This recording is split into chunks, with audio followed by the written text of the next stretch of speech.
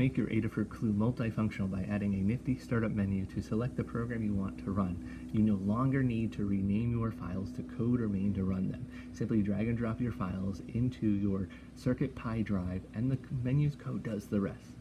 To use it, simply press the A button to move your selection. Press the B button to run the code. If your program finished too quickly and you didn't get a good look at what the terminal said, no worries. By pressing and holding the A button and the B button at the same time, it will show you the terminal again.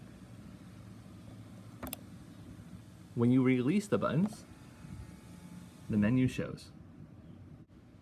There are two text modes. By default, it is set to large text. If you hold the A button at startup, it will enter small text mode, like this.